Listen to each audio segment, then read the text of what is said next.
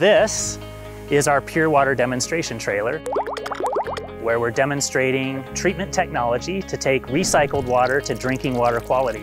This is a grant-funded project through the Colorado Water Conservation Board. Reusing water in a potable sense is part of the state's water plan, and we wanted to be behind that and support that concept. If you want to go fast, go alone. But if you want to go far, go together. This project has been an incredible demonstration of collaboration across many fronts in the industry. We represent the utility piece of this industry. We're also partnered with Colorado School of Mines, which is one of the premier educational institutions in this state.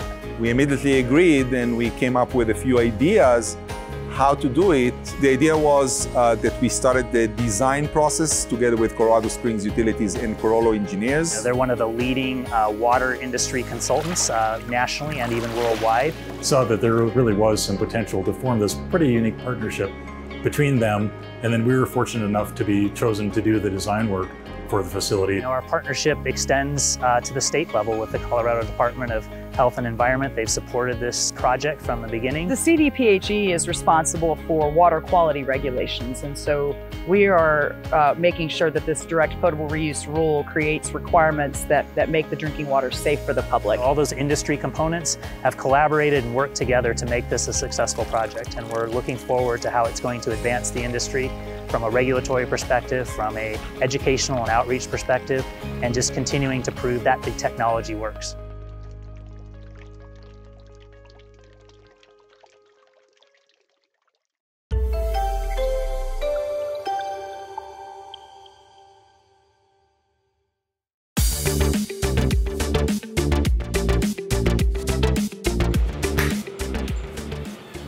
Welcome to the trailer.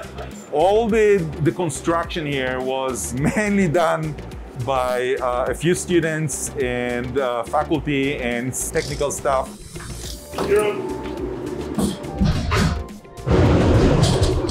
Most of the components are simple to get, again, off the shelf. These are existing technologies.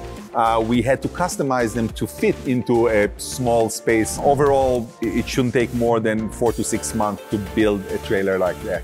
Those costs of that technology are coming down steadily over time, and that makes it more cost-effective, more affordable. Water reuse has been around in Colorado for at least 6 decades. Very quickly, we're seeing more and more interest.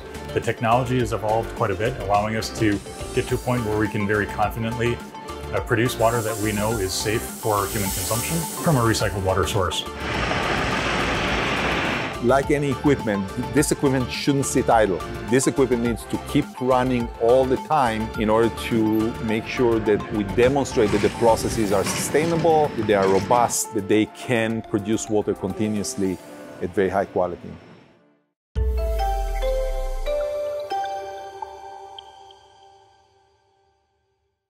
So this is the first step in the process. Water directly from the back end of this treatment facility comes in here to a pre-filtration step. After that, water flows through the system, and here interacts our first real significant treatment process, where ozone that we use in the process to do a couple of things.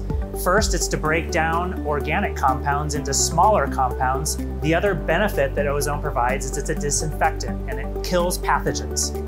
So as we move through the contactor here, the water comes into contact with ozone, and then it travels into the next step of our process, biologically active filtration. As water flows through the media, those microorganisms are able to consume those organic compounds. And think of the compounds that create odors and smells and yucky tastes. That's what we're removing from the water through this process. Then we move over into our next step of the process here called microfiltration. In this case, the microfiltration filter is made of a special ceramic that's fired in a way so that we get uniform hole sizes or pores in it that are really small, about the size of 1/100th diameter of your hair. So you can imagine how small that is and what kind of particles that would be taking out of the water. Next, we move to these granular activated carbon filters, which have the same media as this, but their purpose is a little different. These little particles of carbon, or charcoal if you will, have a very high surface area associated with them.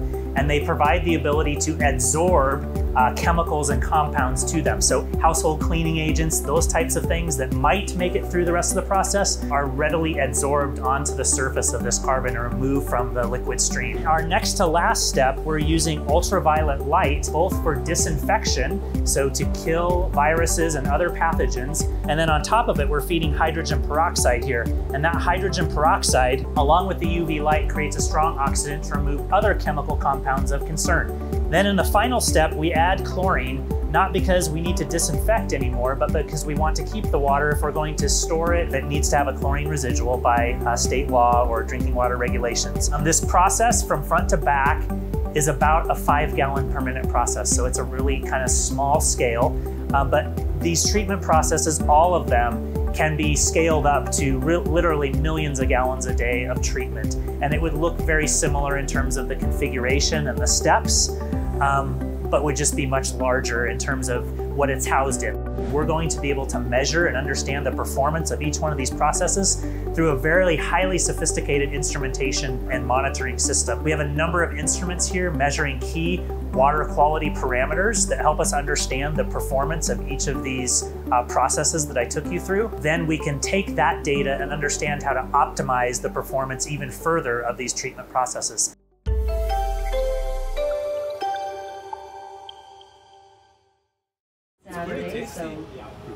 Colorado Springs Utilities has been a great partner.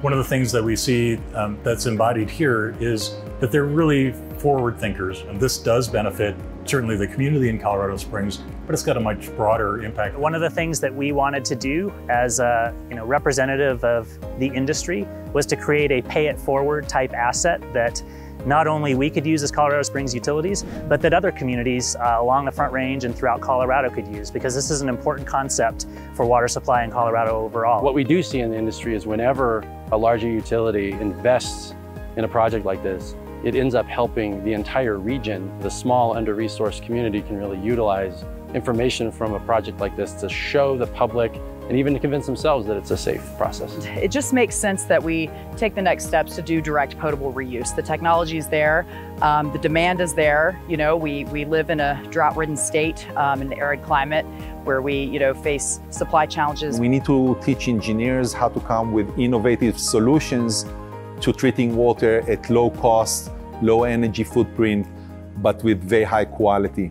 And I think that this project demonstrates how we can incorporate students and faculty and utilities and communities together to go after a target of demonstrating that water recycling is possible.